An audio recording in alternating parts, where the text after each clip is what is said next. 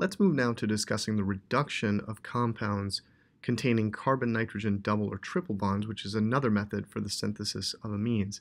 And just really quickly to review what we mean by reduction, the idea here is that reduction is the addition of hydrogen, often quote-unquote H2, not always H2 per se. H2 is not always used as a reagent, but nonetheless we add, for example, H plus and H minus in the course of a reduction.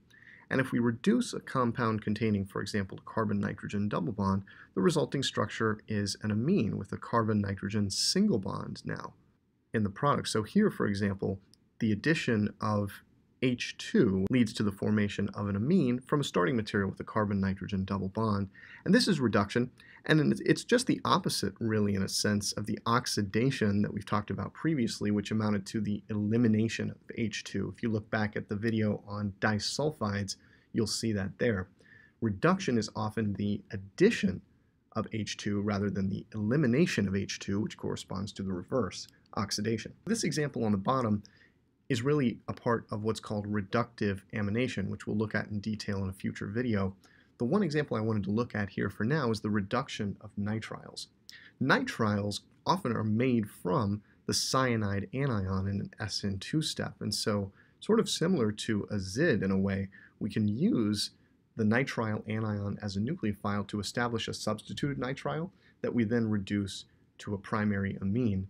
And the thing to notice about this process is that the cyanide anion, or the cyano group in the starting nitrile, becomes an NH2 group, and so the amine must be primary, and the carbon linked to the amine is also a primary carbon. By starting with the nitrile, which contains a carbon-nitrogen triple bond, and treating with lithium aluminum hydride, which for our purposes amounts to H minus, quote-unquote, a nucleophilic source of hydrogen, the product we ultimately get is the primary amine, where two of the hydrogens, those linked to the carbon atom, came from the lithium aluminum hydride reagent. So these hydrogens here correspond to these hydrogens here. The two hydrogens on nitrogen generally come from workup, and so you may see this written, for example, as a two-step process where lithium aluminum hydride is used first, and then acidic workup is written as a second step, which actually furnishes the neutral amine product. And just really quickly to show how we might get to this nitrile starting from cyanide, we could, for example, alkylate cyanide using, let's say, an alkyl iodide like this to get to this nitrile. This does rely on an SN2 reaction, so we also need to be mindful of the substitution pattern at this carbon here, which ends up being this carbon here in the product. But nonetheless, this is an effective method, especially for forming relatively unhindered primary amines. Finally, we're going to end our discussion of synthetic methods for amines by looking at two rearrangements which start from compounds containing a carbonyl group linked to nitrogen. And the reason I've kind of left the nitrogen open is what the nitrogen is linked to tends to be a little bit off the wall, but we'll see the details on this slide and the next. The first example we're going to look at is called the Hoffmann Rearrangement. And the idea here is we start with a primary amide with an NH2 group linked to a carbonyl group, and we treat that with hydroxide base, and it's going to serve as a base, and elemental halogen. And what this does is through, first of all, a proton transfer step that occurs at the most acidic position in the molecule, which is the amide nitrogen, followed by an SN2 step actually at one of the atoms of the elemental hydrogen, we install a nitrogen, in this case bromine, or more generally nitrogen halogen bond. This is an intermediate under the reaction conditions, and it reacts further spontaneously.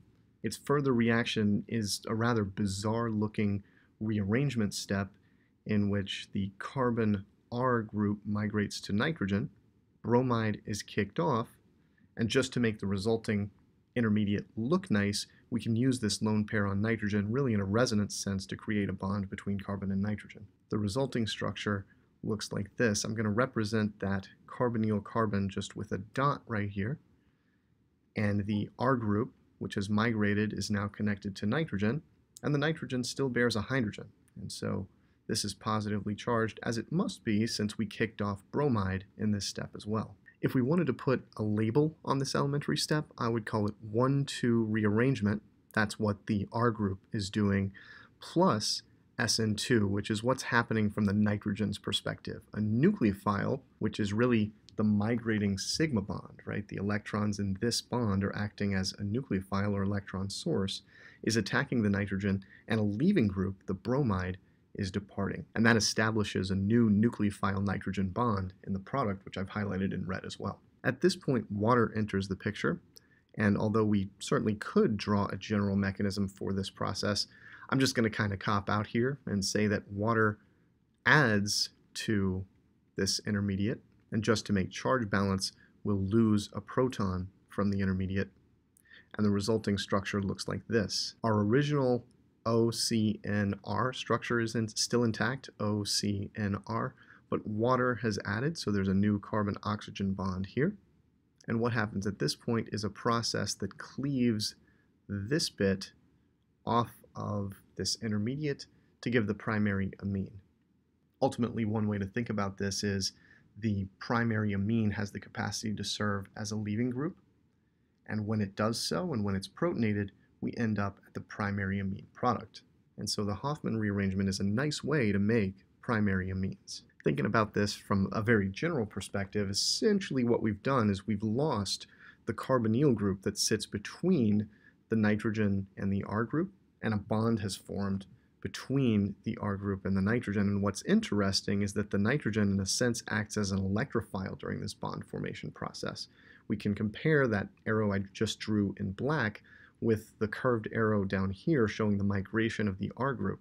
The electron flow is toward nitrogen now rather than away from nitrogen, which tends to be backwards with respect to the amine syntheses we've seen previously. One other thing that's worth mentioning, just because I feel a bit unsatisfied with how I handled this last step, is that water plays a role in the cleavage of this carboxylate group from this intermediate, and this is an example of what's called hydrolysis. We'll see many examples of water acting as a nucleophile in hydrolysis reactions in the future, so I wanted to mention it here. The Curtius rearrangement is conceptually related to the Hoffmann rearrangement, but uses acyl azids instead of the NBr intermediates that were generated in the reaction mixture that we saw in the Hoffmann rearrangement. And so we can start from an acyl azid and just use heat and water to get straight to the primary amine. So this is still a rearrangement of a compound containing a carbonyl group linked to nitrogen. It's just the group linked to nitrogen is now no longer a halogen, but an N2 fragment. So to start this off, I'm going to draw a resonance structure of the acyl azid that we can use to draw an analogy to what we just saw. If I push electrons down onto this nitrogen and from the negatively charged nitrogen over to here, such that this nitrogen is anionic in the resulting resonance form, we now have a single bond between the nitrogen closest to the carbonyl group and the central nitrogen, and that central nitrogen is now positively charged. Compare this to the structure we generated during the Hoffmann rearrangement. The idea there was that bromide is a good leaving group, and so Br could depart with a pair of electrons to facilitate this rearrangement that ultimately forged the carbon-carbon bond. In fact, we have a similar situation in the acyl azid built in right from the start. This N2 plus fragment is a good leaving group because it's positively charged, and so it wants to take the electrons in the NN bond and get out of Dodge. Once you see this analogy, I think it's a lot easier to understand how the Curtius rearrangement works if you've studied the Hoffmann rearrangement previously, because what's going to happen at this point is exactly analogous to what we saw in the Hoffmann rearrangement. The alkyl group is going to migrate from the carbonyl carbon to nitrogen, and the N2 plus group is going to depart with a pair of electrons.